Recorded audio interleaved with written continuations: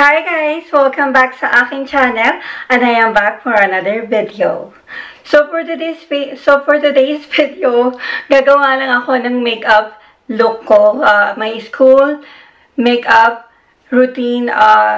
So eto yung look ko guys. Every time na pumapasok ako sa school, even though na it's hard for me to to study in another country. Ang hirap sobrang hirap mag-study pag nasa ibang bansa ka, especially kung English guys. Hindi ako magaling mag-English, pero I'm trying my best.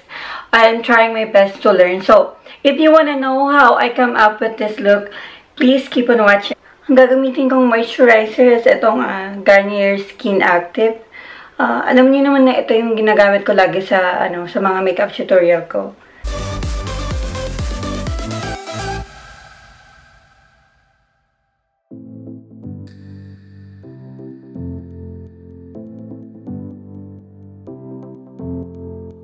For the eyebrows, gagamitin ko lang itong I got this from Wish, wish.com, online.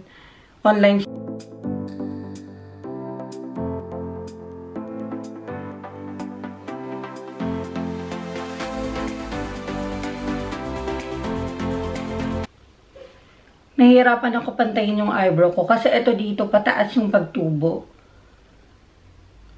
Kaya sorry guys, if hindi ko mapantay-pantay yung if hindi ko mapantay-pantay yung kilay ko kasi magkaiba talaga yung pagtubo nila.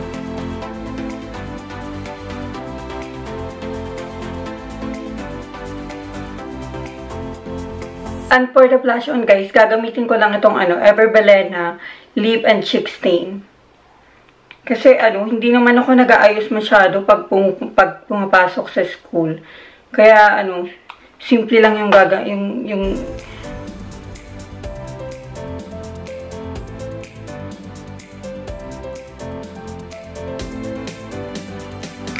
ang hirap pala mag-aral sa ibang bansa, guys.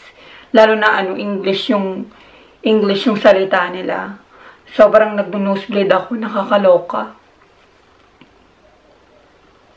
Ang gagamitin ko lang for my foundation, powder foundation, Maybelline Fit Me New York Matte Poreless, in the shade of 220 Natural Beige.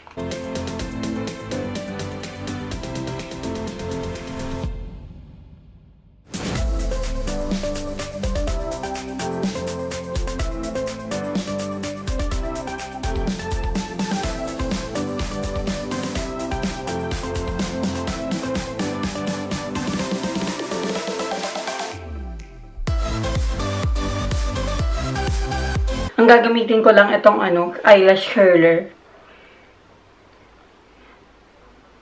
Ba't ganun?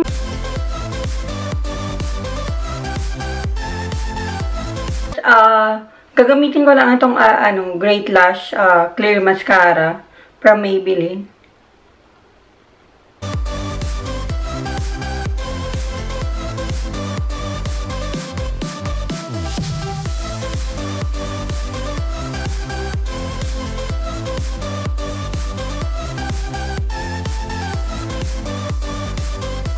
Bakit kaya ganun?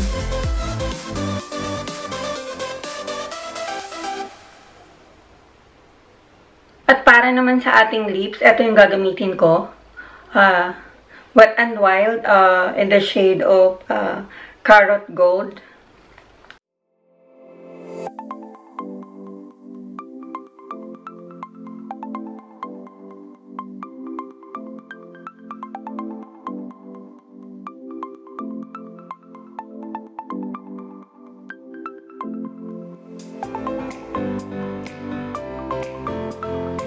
So this is the final look. Ito na yung finished look, guys. Thank you so much for watching. I hope you enjoy watching this video. And if you are new to my channel, don't forget to subscribe.